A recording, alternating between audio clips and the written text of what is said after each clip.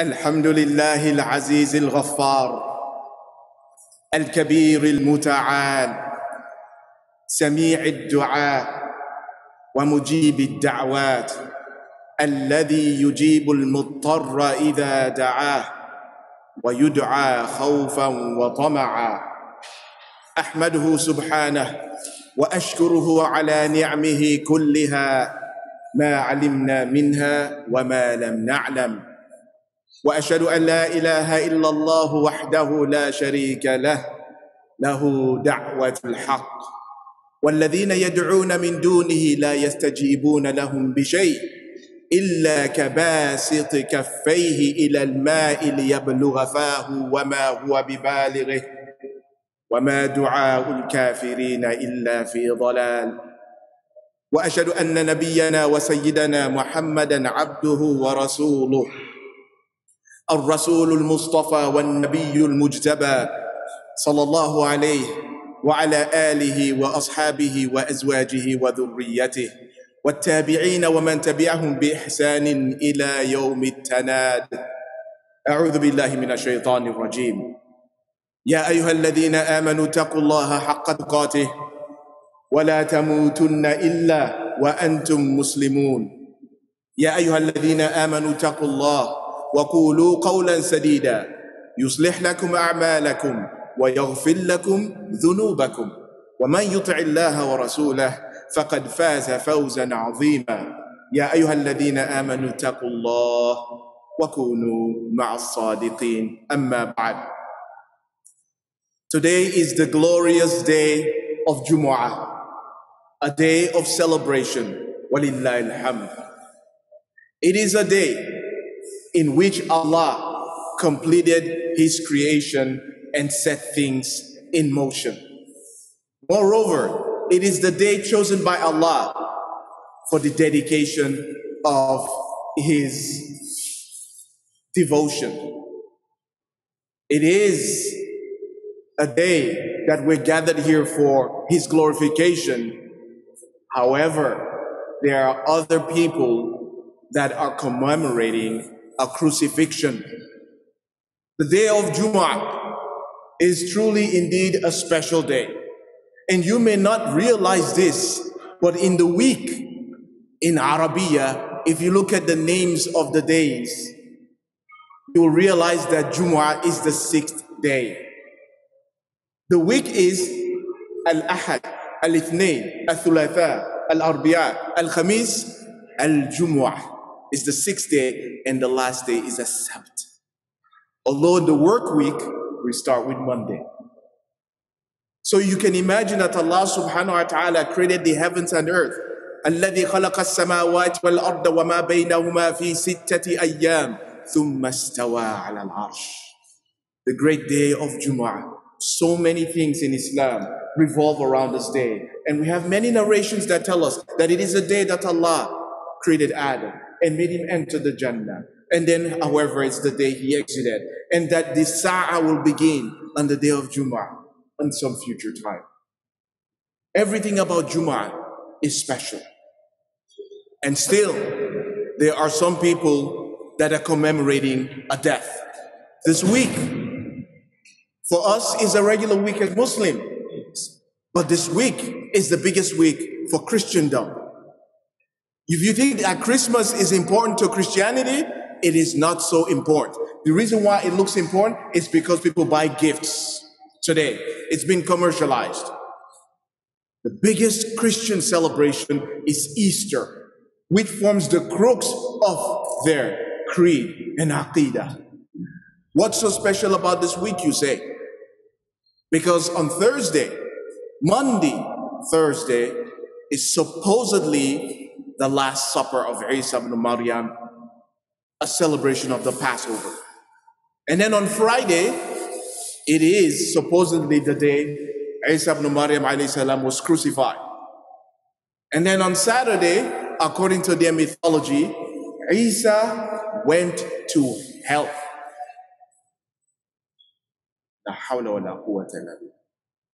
And then on Sunday, he resurrected and ascended to heaven. The resurrection of Isa It is the central doctrine of Christianity, without which there is no Christianity as you know it today. But I want us to reflect upon something. Number one, the rahmah of Allah subhanahu wa ta'ala. Number two, the power of dua. And number three, our closeness to Isa ibn Maryam alayhi salam. Brothers and sisters, I truly believe Muslims do not express enough to non-Muslims, especially Judeo-Christians, how close we are to Isa ibn Maryam alayhi salam. So let's just reflect on these three, inshallah, the rahmah of Allah. When Allah created Isa, like he created all of us, he created Isa special, but not as special as Adam alayhi salam. Adam is the most special human being because Allah subhanahu wa ta'ala created him from scratch, dust, and Allah told Iblis, why don't you make sajda to lima khalaqtu biyaday? I created Adam with my own hands, Allah says. That's the first of us. But when Allah created Isa, Isa had a biological mother already, but it's still a medical challenge.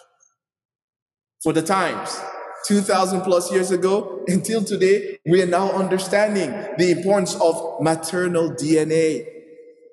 Sometimes we will never know who your father is for many, many reasons. He died before you were born. The mother doesn't know the father is. We will always know who your mother is because of mitochondrial DNA. Allahu Akbar. It is passed on from the mother to the child. We will always know who your mother is. So Isa was called Isa ibn Maryam. But he was created that special way to the point where Allah says, وَجَعَلْنَاهَا وَابْنَهَا آيَةً لِلْعَالَمِينَ. It's an ayah to the entire humanity. It's a miracle. It's something to reflect upon, especially we live in the era of medical technology. The story of Isa should intrigue us all. So Allah says the creation of Isa was a rahmah for us to reflect upon. However, brothers and sisters, others regard Isa as the son of Allah because he has no father. So Allah answered that question in Surah Al-Imran when a group of Christians came to visit the Prophet ﷺ. The reason why Allah revealed Surah Al-Imran, a good portion of the beginning of it, and only in Al-Imran, Allah tells us the beginning of Maryam alayhi salam. Inna Allah astafa Adam wa Nuha wa ala Ibrahim wa ala Imran ala al-alamin. Surah number 3, starting with ayah number 33. And in that Allah says, Inna mathala Isa inda Allahi kamathali Adam. It's like the example of Adam. خلقه من تراب ثم قال له كن فيكون الحق من ربك فلا تكن من الممترين. Allahu Akbar. Allah says, this is the truth. Isa, I created him similar to the way I created Adam. So that is a rahmah from Allah, the creation of Isa. However, brothers and sisters, those that believe that Isa is the son of Allah, their only claim to that is to say that the Holy Spirit came upon Maryam. When Allah creates anything Allah wants to come to life, Allah puts a ruh in it. That's it. And that's why Allah explains in other parts of the Quran about Maryam alayha salam. فَنَفَخْنَا فِيهَا مِنْ رُوحِنَا.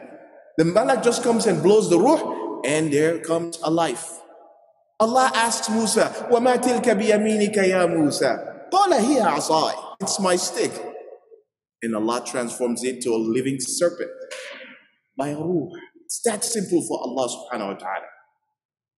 So that is the rahmah of Allah subhanahu wa ta'ala in life. Allah creates life whichever way He wants. And He created Isa the way He did to challenge humanity, my dear respected brothers and sisters. However, as you already know, Isa came and he gave da'wah. The people, some of them believed and many of them did not believe from Bani Israel. فَآمَنَ طَائِفَةٌ مِّن بَنِي إِسْرَائِيلَ وَكَفَرَ طَائِفَةٌ.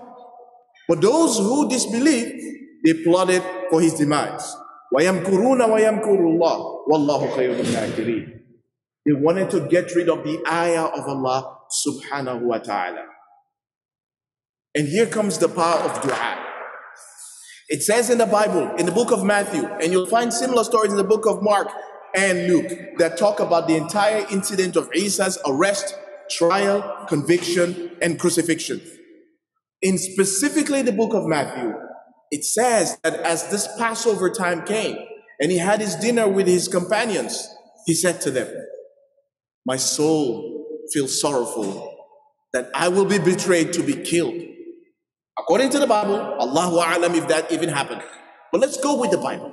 It says that Isa knew there's a plot to kill him. And he told his Hawariyin, "One of you will betray me." Imagine you sit with the closest people to you and you now know one of them will betray you to be killed. How do you even eat that meal? Subhanallah. So Isa chose two of them to go with him to pray to Allah. He told them, "Wait here, I will go over there to pray." The Bible says Isa ibn Maryam went ahead and he made sajda and put his face on the floor and he asked Allah, "If it is possible for this death to escape me," and I'm paraphrasing, "your will be done. But if it happens that it can never be escaped, I accept it." The Bible says Isa made a dua so solemn, you've never heard a prophet make dua like this. The Bible says Isa's dua was never answered. When he came up from prayer, they were waiting to arrest him now. He woke up his companions who were sleeping. He told them, "Wait for me here, watch me." They fell asleep. He told them, "Wake up, the time is now." They're here to arrest him. This is what the Bible teaches. My question to my Christian counterparts: what happened to the dua of Isa? It's as if it went unanswered. He was arrested, he was tried, he was falsely convicted according to the Bible, and then executed ignominiously by crucifixion. But the Quran tells us something different in Surah Al Imran. And Allah said, وَيَمْكُرُونَ وَيَمْكُرُ اللَّهُ وَاللَّهُ خَيْرُ الْمَاكِرِينَ. Then Allah says, إِذْ قَالَ اللَّهُ يَا عِيسَى إِنِّي مُتَوَفِّيكَ وَرَافِعُكَ إِلَيَّ وَمُطَهِّرُكَ مِنَ الَّذِينَ كَفَرُوا وَجَاعِلُ الَّذِينَ تَبَعُوكَ فَوْقَ الَّذِينَ كَفَرُوا إِلَى يَوْمِ الْقِيَامَةِ. Allah said to Isa, "I will take you and raise you up to me." That they will not get the opportunity to kill you. The power of dua, Allah answered Isa ibn Maryam alayhi salam's dua. Brothers and sisters, dua is your only weapon as a believer. As a believer, we will be persecuted. Millions of Muslims in concentration camps in Xinjiang. The entire world silent, Muslim or non-Muslim country, doesn't matter. Because their oppressors are our merchants. That's the truth of the matter. For economic reasons, that's why we all shut up. How many Muslims were driven from Arakan, Myanmar? Hundreds of thousands, a million now. Where was the Security Council? Nowhere. What about the Muslims of Iraq, who had nothing to do with 9/11? Millions of them died. Syria. You think all of that is bad? Wallahi, if all the oppressed Muslims put their hands together, raise it up high to Allah and say, Allahumma. Allah said, وَقَالَ رَبُّكُمُ ادْعُونِي أَسْتَجِبْ لَكُمْ. Surah Ghafir, Surah number 40, ayah number 60. إِنَّ الَّذِينَ يَسْتَكْبِرُونَ عَنْ عِبَادَتِي سَيَدْخُلُونَ جَهَنَّمَ دَاخِرِينَ. Allah says, if you scorn my worship, a dua, the Prophet ﷺ says, in a hadith collected by Imam Ahmad, states, إِنَّ الدُّعَاء هُوَ الْعِبَادَةِ. Dua is the essence of worship. The salah that we make, any salah, you start with this takbir. The one of the pillars of salah is the recitation of Al-Fatiha, the surah. That surah is also called a dua. Surah Al-Fatiha is a dua. without which you have no salah whatsoever. Subhanallah. The power of dua. Do not forget that, brothers and sisters. Allah will respond when you truly need the answer. If you just raise your hand, well, I want an iPhone 12, well, that's not an important thing. You can get that, you don't even need dua. You can buy one, you can steal one, you need dua. But when you truly need something from Allah, you make dua for it. Your answer will come immediately, or it could even take thousands of years. Like Ibrahim made a dua. ربنا وابعث فيهم رسولا منهم يتلو عليهم آياتك ويعلمهم الكتاب والحكمة ويزكيهم. Thousands of years, Allah sent Prophet Muhammad sallallahu alaihi wasallam. Why? Because the answer has to come to the perfect time. Isa's dua was answered immediately, in case you did not notice that. Sometimes, when the answer is required, Allah will respond immediately. And all the Anbiya are given one nuclear option dua. Nuh alayhi salam, he said, Rabbi la tadar ala al-ardi min al-kafirina dayyara. Allah says, wasna'il fulk. And then Allah flooded the earth. Musa made a dua to Allah subhanahu wa ta'ala. رَبَّنَا طْمِسْ عَلَىٰ أَمْوَالِهِمْ وَاشْدُدْ عَلَىٰ قُلُوبِهِمْ فَلَا يُؤْمِنُوا حَتَّى يَرَوُا الْعَذَابَ الْأَلِيمِ. Allah said, that's it. Leave Egypt. فَأَسْرِ بِعِبَادِي. Subhanallah.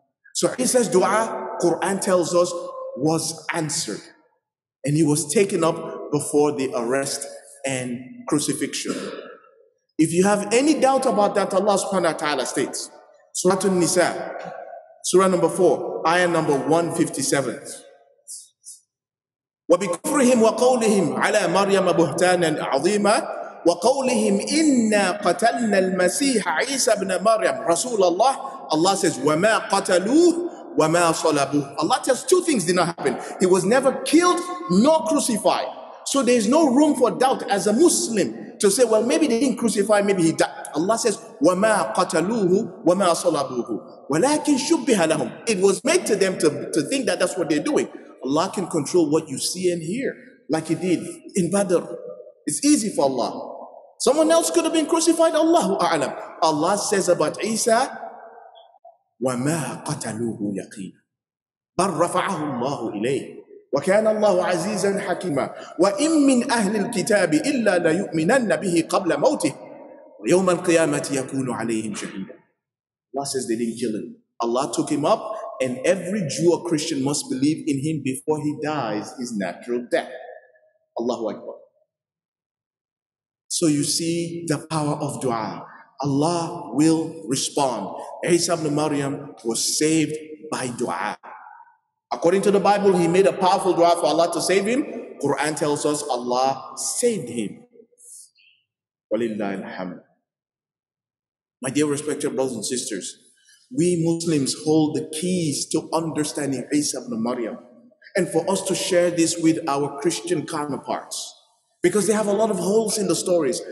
Biblical historians agree the story of the crucifixion is fiction. It's purely false. They just made it up to make it look good.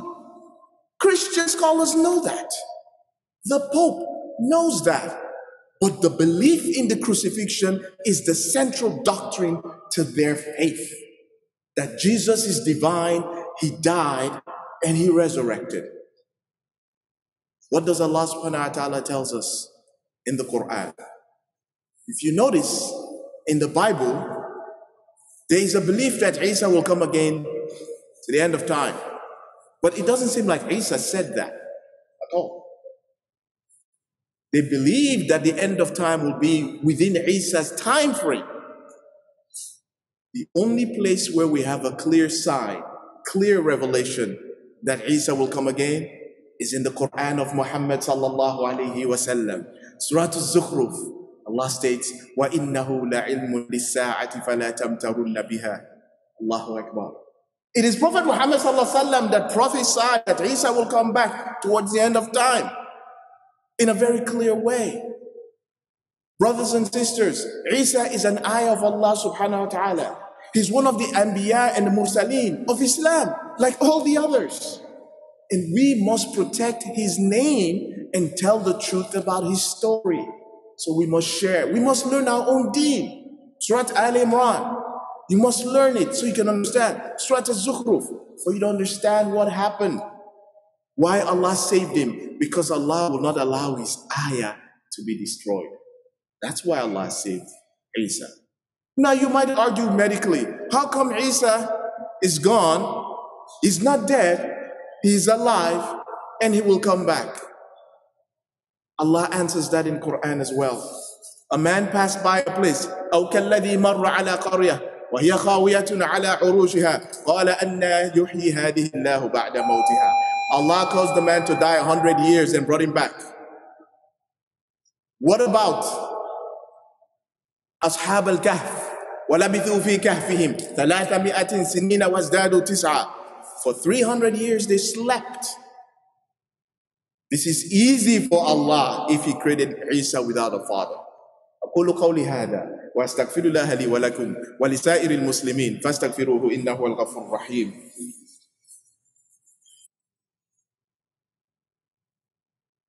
الحمد لله رب العالمين والصلاة والسلام على أشرف الأنبياء والمرسلين سيدنا محمد صلى الله عليه وسلم وعلى آله وصحبه أجمعين ومن تبعهم بإحسان إلى يوم الدين أما بعد. Brothers and sisters, the Quran tells us exactly how Isa was conceived and was born, as you can see in Surah Maryam. And a lot of Catholics are drawn to Surah Maryam because it's called Maryam. They love that surah because the Bible has nothing about Maryam. She just shows up in their stories. No beginning. In the Quran, Maryam has a beginning, a true beginning. And the conception of Isa, Allah explains it clearly that it's just Allah's kun fayakun, and that's how it happens. But that story of Isa teaches us that true power of dua. Use it when you're being oppressed. All the oppressed Muslims of the world today, Ramadan is coming. Let us all make dua for Allah to change our situation, whether it is the pandemic or the oppression that we receive from others. Lastly, brothers, share our deen with our Christian counterparts, your co-workers. I know it's hard because in the workplace, separation of religion and work, I know that. It's kind of hard. You can always put hints here and there, and you always have those that are close to you, inshallah. I would like to conclude, brothers and sisters, by saying to all of us here that these days are very significant in Christendom, the most significant. So today, they're enacting crucifixions, and on Sunday, there's resurrection.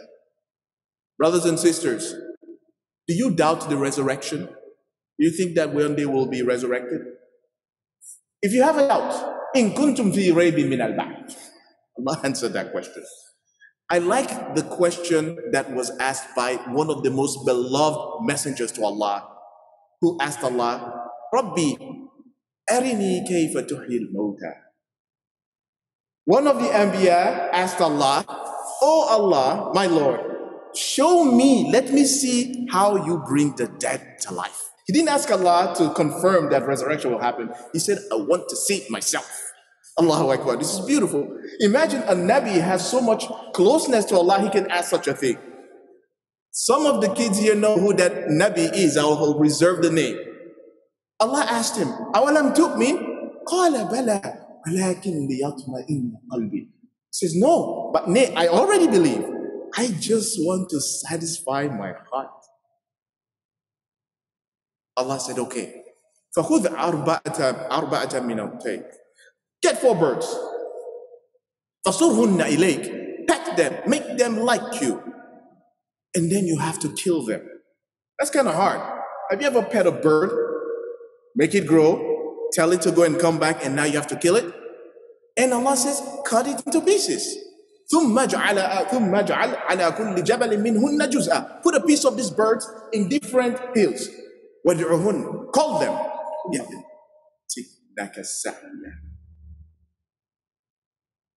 Call them.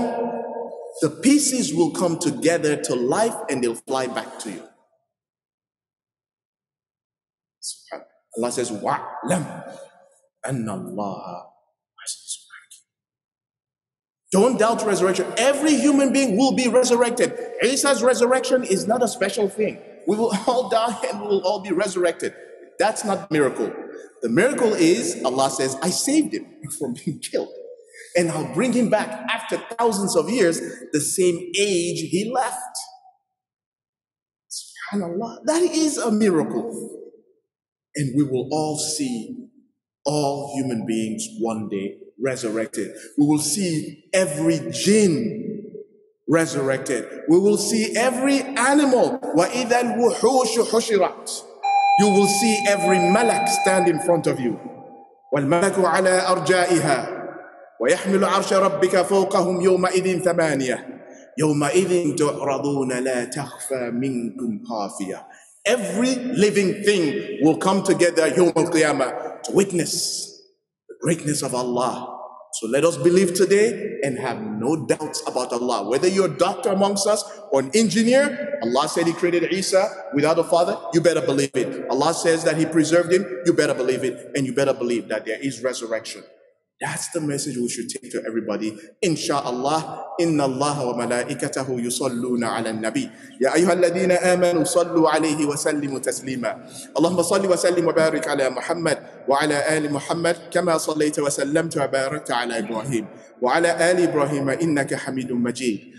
Allahumma hdina fi man hadayt wa afina fi man afayt wa tawallana fi man tawallayt wa barik lana fi ma a'tayt وقنا شر ما قضيت فإنك تقضي بالحق ولا يقضى عليك. اللهم أعز الإسلام والمسلمين وانصر الإسلام والمسلمين واغفر لجميع موتى المسلمين يا عزيز يا كريم. ربنا آتنا في الدنيا حسنة وفي الآخرة حسنة وقنا عذاب النار. اللهم أهل علينا شهر رمضان بالأمن والإيمان والسلامة والإسلام ونحن في صحة وعافية والسلم والسلامة برحمتك يا أرحم الراحمين. سبحان ربك رب العزة عما يصفون وسلام على المرسلين والحمد لله رب العالمين. وأقيموا الصلاة فإن الصلاة تنهى عن الفحشاء والمنكر ولذكر الله أكبر والله يعلم ما تصنعون. الله أكبر الله.